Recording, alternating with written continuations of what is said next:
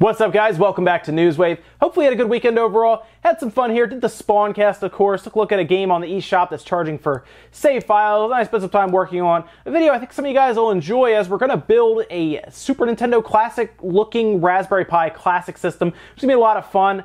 Check for that video later on today. We should have that up for you guys. If you're interested, it should be a pretty good time checking that out. We have a lot of stuff to get into, and then some smaller stuff as well. If you're a Best Buy customer, you probably noticed going around the internet, well, they were talking about how the membership, the Gamers Club, looks to be ending, or at least it's kind of ended, but everybody who's a current member is grandfathered in until their plan runs out. Now, if you're not aware of what this was, if you were a GCU or a Gamer Club holder for the card, you'd go in and you get 20% off of new releases. So instead of $60, it would be $48. They also had different deals on things like amiibos or other accessories with controllers and other games at times too. That appears to be ending though. Best Buy seems to be done with that. I didn't think it would last forever. Obviously, they would get rid of it at some point.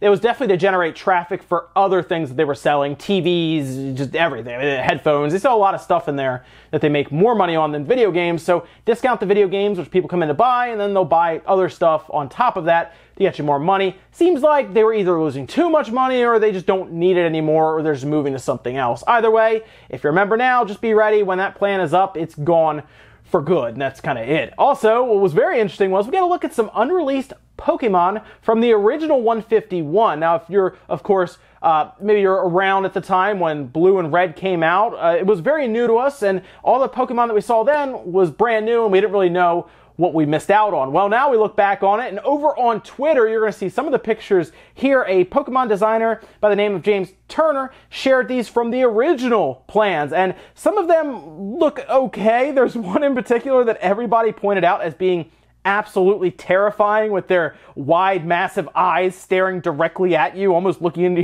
your soul. I feel like Pokemon would have been rated at like mature if that Pokemon was in there, because that would have terrified everyone. But they showed some interesting ones off, and they also talked about how they got inspiration for fan art and stuff like that going forward. So it was pretty cool to see something behind the scenes, almost I guess a director's cut of some of the Pokemon that we missed out on.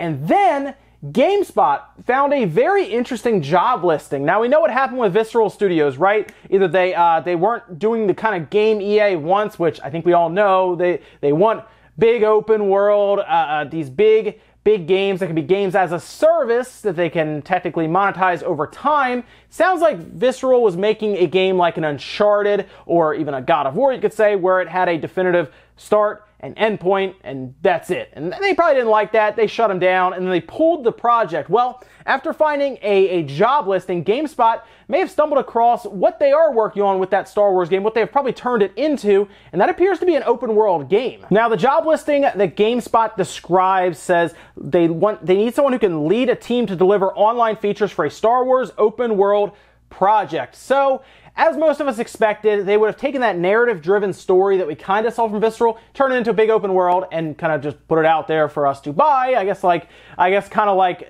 even like an Assassin's Creed, how we've seen that become very, very open world, and Watch Dogs, of course. These games as a service games work well for these bigger companies who don't want to develop games constantly. They can monetize each game across the board pretty much, and that's what they want. They're not in the business of selling consoles like Sony and Nintendo and even Microsoft, which should be. So they're not making these games that don't have these kind of benefits to them, like a single player story. Nintendo and Sony, specifically those two, are mostly in the business of selling their systems with single player experiences that are worth buying the system for. Mario Odyssey, Zelda, God of War, Last of Us 2. These are the games, Spider-Man, that are going to be pushing people towards that. So that's all the smaller news today, guys. We still have a bunch of stuff to get into, including some mysterious statues that are showing up over in Brazil, guys. So let's get started. Now, we're going to start today with Kingdom Hearts 3. The reason it says Kingdom Hearts 3 is real in the title is because originally a lot of people were still looking at this. It says 2018, okay, all this stuff. Kingdom Hearts 3 has kind of been a legend for a long time now. We heard about it a long time ago and didn't hear much else, right? We saw some gameplay, and that was it. That was gone, more gameplay, okay. And a lot of people, of course, look at Square and say, I guess your games will come out sometime this century. Well, what's interesting about Kingdom Hearts 3 is they had a whole event where they invited a bunch of people out, including press, even YouTubers. HMK went there. It was pretty cool to see that. And a lot of people went out there, and they actually played the the game. Yes, it's happening. Kingdom Hearts 3 is coming out. It is real. And they also let people know that they're going to be announcing the release date early next month. So in June, which seems to line up, I think, with E3, that's more than likely when they will announce it. Square, of course, is having their whole event. I feel like that's going to be a part of it. That's a big announcement. I'm thinking November. I'm gonna take a guess, say second week in November. That's a game they can put out whenever they want, and they'll get the same sales they would anywhere else. So like something like a Red Dead Redemption 2 won't affect the sales of Kingdom Hearts. Really, no other game will. The fan base wants this game desperately. I played Kingdom Hearts 2 back when the 360 first launched on the PS2. It came out a month after the 360 launched, and it's insane to think it's been this long. A lot of other games come out, but still, it's insane. They played two different scenarios, looked like, is what they were playing. One took place in the Toy Story world, the other one took place in Olympus with Hercules, and it looked pretty cool. I mean, we saw a lot of it already with Toy Story and everything, but the fact that people were actually playing through it, and actually, you know, like going from start to finish, it was like 10-minute level, a 15, 20-minute level. It was pretty cool to see this actually playable, because that gives me a lot of faith that it is coming out in 2018, and most of the Kingdom Hearts fans will be able to enjoy this game this year. We'll just have to keep an eye out at E3, probably the Square Enix event, where they will show us the release date. Next up, let's talk about Forza Horizon 4, a game that we all know is coming, right? Like this isn't a secret. Even though they haven't really announced it, we know it's showing up. That's like the pillars of Microsoft. Obviously, they have Gears of War, they have Halo, and they have Forza. So Forza Horizon series is one that I like because it's more arcadey in nature and it's a lot of fun. So it's really cool to hear about the next one coming out, Forza Horizon 4, although Walmart was telling us they're just skipping it. So maybe it is Forza Horizon 5 and they'll throw us that curveball.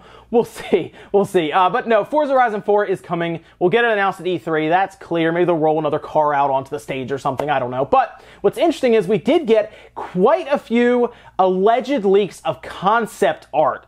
And you're going to see some of them here. There were quite a few of them. And it seems like the leaks appear to be pointing to Hong Kong.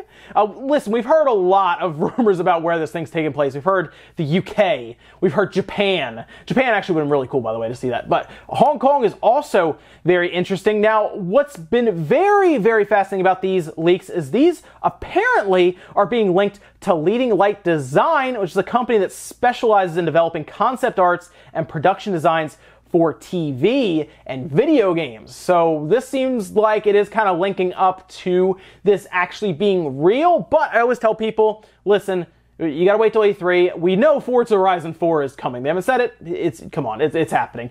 The real question now is where it's gonna take place. I like the idea of Hong Kong. The concept art looks great. I think it'd be really cool kind of exploring that area. I think Japan should be on the docket for a Horizon at some point. But hey, Hong Kong is at least different enough, I think, to be interesting for a lot of Forza fans. Also, even if it's not super interesting to you, it'll probably be on Game Pass, right? Everything's going to Game Pass, so you can just download it and try it out. Why not? I mean, it's going to be there for you anyway. So that's one of the things I like about all of Microsoft's announcements is I have Game Pass, so I basically already have the game. Next up, let's talk about these mystery Pokemon statues that are showing up in Brazil. You're going to see some of them here, and there are quite a few of them that have been showing up over the past couple months. And this is actually in Suzano, Brazil. This was sent over to me by a viewer by the name of Fabio Alves, and I saw these, and I was like, whoa, those look really cool. These must be some, like, promotional stuff that maybe they're doing for maybe like a Pokemon Go or something. It doesn't necessarily seem to be the case. It kind of is and it's kind of not. See, over on different places like Reddit, everyone's been discussing this, and this appears to be something that has been ongoing, and it seems to be linked to Pokemon Go. For example, on the Bulbasaur Community Day, someone put a Bulbasaur statue out. When Mew got released, someone put a Mew statue out. And it's very, very interesting to see these because these statues look like professionally done. It's crazy. Even one of them apparently was like vandalized and people cleaned it off. This is really cool to see this. No one seems to know who's doing this. People seem to think that it's someone who's really into the Pokemon Go community or just into the game and they're kind of celebrating it with these statues. I think that's a great idea. That is so neat to see. I think some people are also linking this to like the Pokemon game coming out on the Switch. This appears to be something for Pokemon Go. But it's so cool to see. The statues look so detailed though, and so like they even have like a little trainer tips like dialogue thing down there next to it with like text and everything. So this is kind of cool. Let me know what you guys think about these statues and what Pokemon do you think is showing up next? Which one do you think they have in mind for the next Pokemon that would show up, or which one would you like to see kind of done in this really cool statue over in Brazil, or would you like to see people other places start to do it as well? Maybe make it like a massive community thing where these just show up and no one ever finds out who's doing it. I really like the idea of kind of like that quiet release of statues, and no one can figure out who's dropping them places. Finally, in our last bit of news, I want to talk about the NPDs. If you don't know, these are of course the sales charts for gaming, and it usually is for physical media, although they do throw some digital media in there as well. Now, we are going to find out officially about them tomorrow. However, over the weekend, it appeared that some were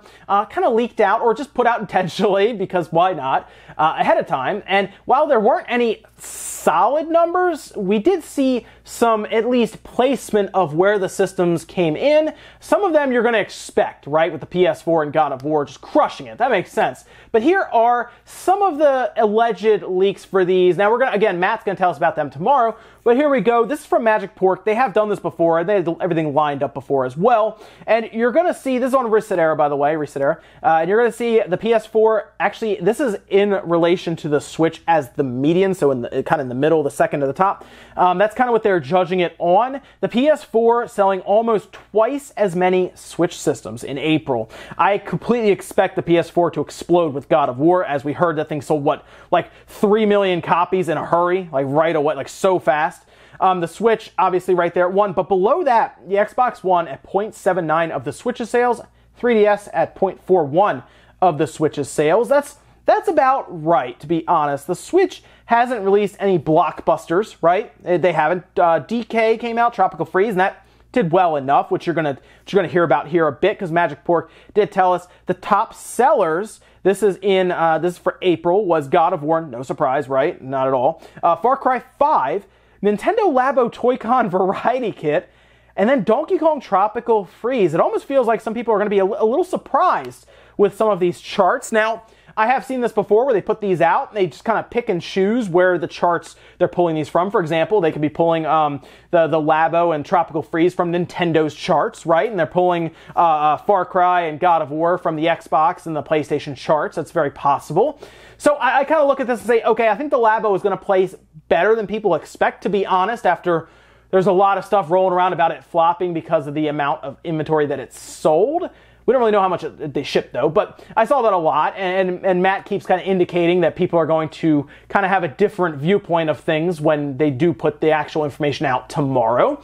So it's going to be interesting to see that. God of War, no-brainer. PS4, no-brainer. We know that's going to happen. The Xbox at 3 kind of surprised me a little bit that it's that far behind the Switch, well behind the PS4. This is a massive change. I mean, seriously, the PS4 sold 2.5 times more than the Xbox One. I mean, that's a big difference. That's a big difference. I mean, it was ahead of the 3DS, the Xbox One was, but it wasn't as much as I thought. That, honestly, the Xbox One would have at least been even or very close to the Switch, but it seems to be pretty far behind there. So we're going to see, though, going forward, because this is going to be the time where I think it's going to get a little more serious with Nintendo and Sony. When we get, obviously, into the fall with things like Spider-Man coming out, we'll see Tomb Raider coming out. That'll help with Xbox sales as well. But then we know Nintendo's bringing Smash, and we have a feeling Nintendo's bringing Pokemon, and that's when things are going to get really crazy. When Pokemon comes out, that's when you're going to see some big numbers in media crates, and you're going to see some chart toppers in MPDs, and it's going to be interesting. So we'll have to see, but we will get the actual numbers tomorrow, and we'll put those in Newswave for you. Ladies and gentlemen, that's going to do it for Newswave today. If you enjoyed this video, hit the like button, guys. Really helps out. If not, hit the dislike. Leave a bunch of comments down below about everything we talked about today, whether it is those mysterious Pokemon statues. Maybe you think it's a group of people putting them together. I mean, you're building these statues out there somewhere. You figure someone would come across it at some point. I guess they don't really pay it any mind if it's like in a backyard and you're just kind of cutting up statues. I don't know, but let me know what you think about that, guys. I think it's really cool to see that kind of happening, that community event thing happening there where people are, I guess someone's bringing out statues and people are admiring them, taking pictures. I think it's a really cool thing to do, and I'd like to see that other places, but it's going to be up to people to actually make the statues and, wheel them out into like the community events and everything that they do. It's gonna be really neat to see if they have anything else up their sleeves. They're also letting me think about the MPDs that we have so far that are alleged leaks. Seems like it's about right from what I'm expecting. Obviously, the PS4 and God of War massively topping the charts. Again, I'm a little surprised where the Xbox is placing. Everything else, guys, let me know down in the comments. Thank you so much for watching, and I'll see you next time.